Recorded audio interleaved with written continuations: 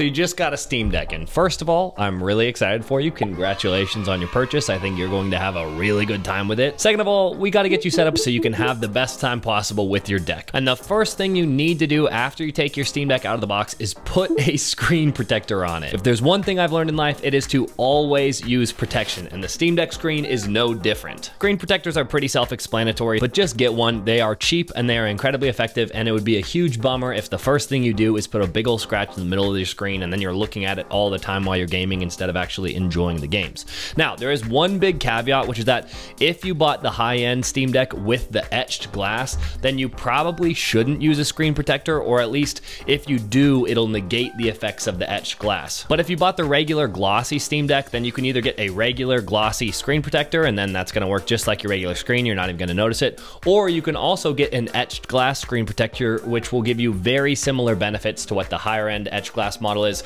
Long story short, what I would recommend is do the glossy unless you're planning on mostly playing it outside or around really bright lights. But with the new OLED Steam Deck, because the screen is significantly brighter than the LCD deck, reflections aren't as big of an issue because you can just crank up the brightness. I'll leave a link to the screen protector that I use on both my decks down in the link below, but honestly, any screen protector should be about the same as long as it's glass. Number 2, start downloading some games. And this is gonna sound a little silly, but some of the games these days are absolutely huge. So even if you have pretty good Wi-Fi, it takes a while to download a 120 gig game. And yeah, I'm looking at you, Call of Duty. That way, while we're getting the rest of your Steam Deck set up, you can be downloading games in the background and they'll be ready to use when you actually want to play. And one thing to remember when you're downloading games is that the Steam Deck, unless you do some tinkering, it does not download games while it's in the sleep mode. So you have to have the screen on, basically, in order to download games. So just start downloading some stuff. Do not put it in sleep, or it will stop downloading, and then we can carry on with our list into number 3, which is to get an SD card. You might be thinking to yourself, I got the 512 gig Steam Deck, so I don't need an SD card. And guess what, buddy? I thought the same thing, but then I went out and I downloaded games like Elden Ring and Call of Duty and World War Z Aftermath and Baldur's Gate, and all of those games have like about 100 gigabytes each for their game files. So that means if you're playing AAA games, the average AAA game is anywhere from 50 to 150 gigs. And so you might be able to fit 5 AAA games on your internal drive, which is just nutty. And while, yeah, I am kind of frustrated that so many games have such enormously large game files, that's just the fact of the matter. So what I would say is, unless you're playing entirely indie games, which are generally pretty small, just get an SD card, get at least a half a terabyte, but even something like a terabyte might be better to give yourself some more room to play. And that way you can have more games available and you don't have to be constantly deleting and re-downloading games like I was for the first week before I got an SD card. As far as SD card speeds, you're gonna see a lot of things online, but long story short, the Steam Deck can only read UHS 1, which maxes out at 100 megabytes per second. So you want to get a card that can at least do 100 megabytes per second. I would get one that does a little bit over that, so that way the card won't be the bottleneck, but the Steam Deck will be the bottleneck, so you're guaranteeing you're getting the best speeds possible. And I'll put a link to the card that I use in the description box, but just make sure you get one that can do at least 100 megabytes a second, so that way you're getting the best speeds possible. And the first time you plug in a card that hasn't been formatted, you're going to have to format it, but it's very easy to do. All you need to do is go into your settings of your Steam Deck, go into System, and then about the 4th box down, it'll say Format SD card, and you just do that. And then it'll format the card, and depending on the size of the card, it might take a couple minutes, but once it's done, then the SD card is ready to use and you can install your games on it. Number 4 is get a dongle. Unless you're only going to be charging your Steam Deck, the single USB Type-C port is probably not gonna cut it, and that's where today's sponsor Ugreen comes in. They have a whole lineup of USB Type-C dongles that you can choose from, but the two I would recommend for the Steam Deck are their Revodok Pro 210 or 313. But you might be asking yourself, why would I want a dongle to begin with? And I'm glad you asked, let me tell you. The main reason that I use a dongle is so that I can plug my Steam Deck into my TV. What either of these dongles allow you to do is you can plug your HDMI cord into your TV and then into the dongle, and then that dongle into the Steam Deck, and now your Steam Deck is acting like a console and you're plugged up to your TV. But either of these dongles can do a lot more than that. They also give you a bunch of Type A ports if you wanted to plug in keyboards or mice or controllers or anything like that.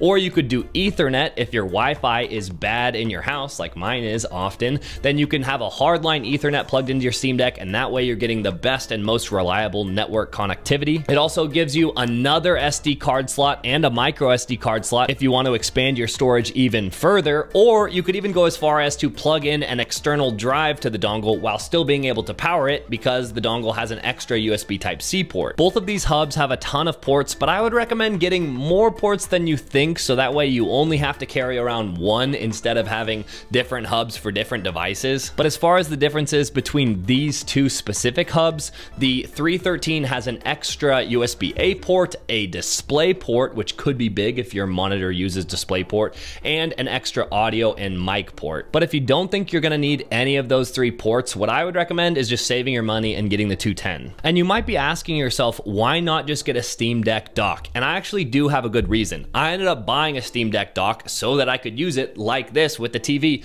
But what ended up happening is I ended up not using the dock because it limits your flexibility. The biggest problem I have with a Steam Deck dock is that when you're plugged into the dock, it's really hard to use the Steam Deck itself as a controller. Whereas if you're using one of these Type-C hubs, you can still use the Steam Deck as a controller, which just gives you more flexibility. And also, if you wanted to use one of these hubs with like a laptop or an iPad or a tablet or even your phone, then you can do it. Whereas if you have a Steam Deck dock, you might be able to make it work, but because it's designed for the Steam Deck, it doesn't work as well for other products. So if you want to check out either of these Type-C hubs, I'll leave them linked in the description. And thanks again to Ugreen for sponsoring this section of the video.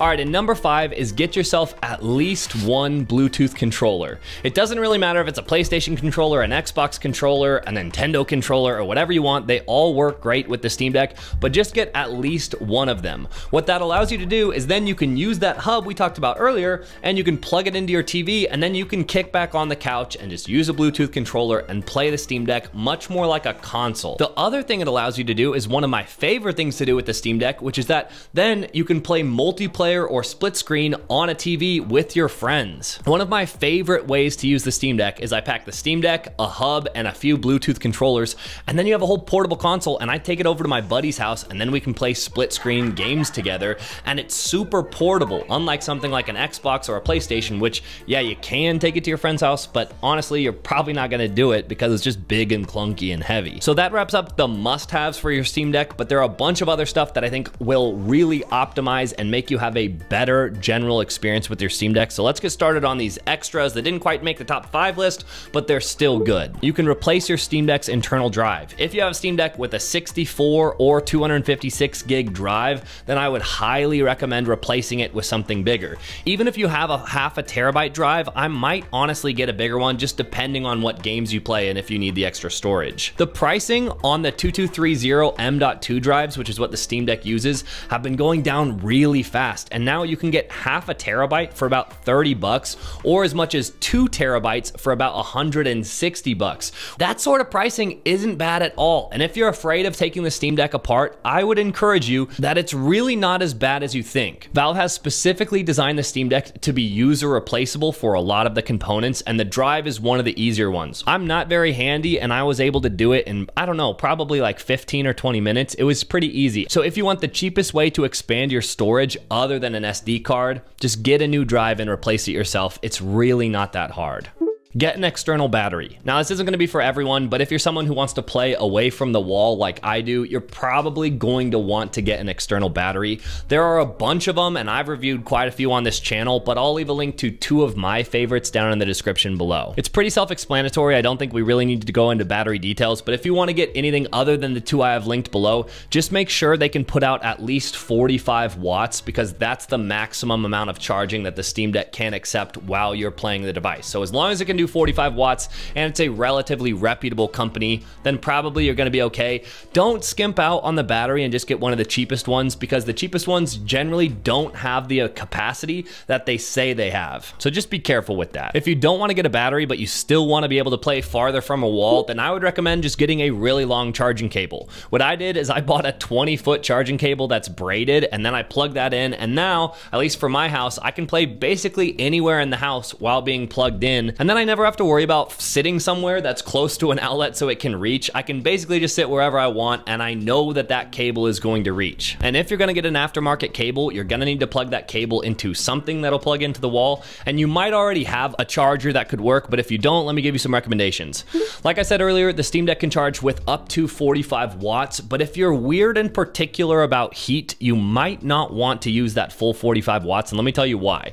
Basically, if you're charging the Steam Deck battery while you're playing at full performance, like you're playing a AAA game, you can cause quite a bit of heat on the Steam Deck itself. So what I do when I don't want to charge the battery, but I still want to play the Steam Deck without overheating it, I have a specific 30-watt charger that I use. So that way, the Steam Deck is getting enough power that I can play at full tilt. From what I've seen, the maximum draw that the Steam Deck will pull at any given time is about 25 watts. So as long as you have a 30-watt charger, you're never going to be losing charge, but that way you're only trickle charging it so it doesn't cause unnecessary heat on the system itself. Is this a sweaty thing for sweaty Steam Deck nerds like me? Yeah, it is totally a sweaty thing. So if you don't care about that, don't worry at all. Just get a 45-watt charger and you're gonna be fine. But if you are weird like me and you do care about that, then get a 30-watt charger for when you wanna play and don't wanna stress the system out. This is a little thing, but the Steam Deck has paddles on the back that are like L4, R4, and L5 and R5.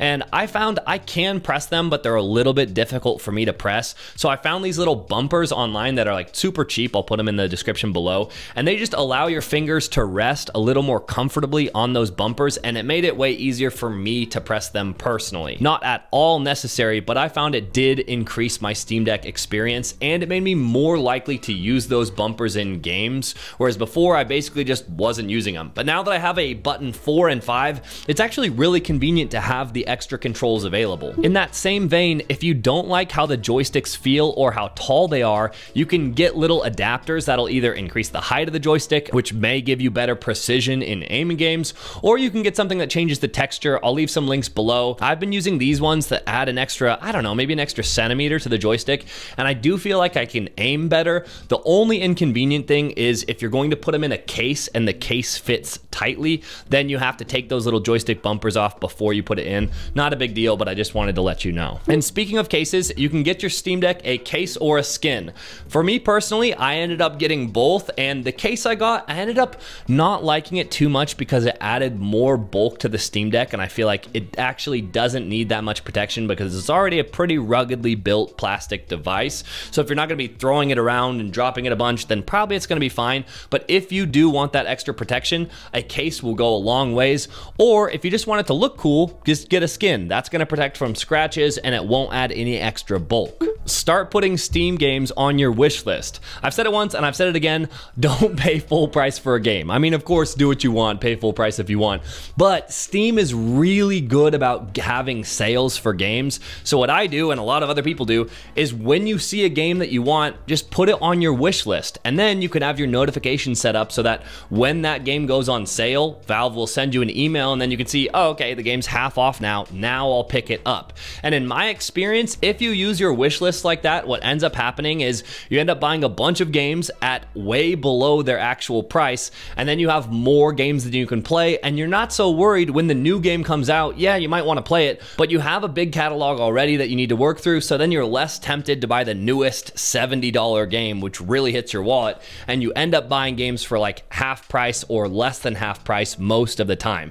So just start adding games to your wish list that you're going to want to play in the future, and you can sort those games on Steam by if they run well on the Steam Deck, and there you go. Then it makes it really easy. And the last thing before we get super sweaty is try installing Decky. Decky is basically a plugins launcher which allows you to do a bunch of stuff on your Steam Deck, like you can increase your vibrancy with one, you can add custom boot animations with another, you can overclock it with another. There are a ton of different community-made options, and that is going to get you into the world of tinkering with your Steam Deck. And let me tell you, is it sweaty? Yes. But one of my favorite parts about the Steam Deck is that it works straight out of the box, so you don't have to do anything.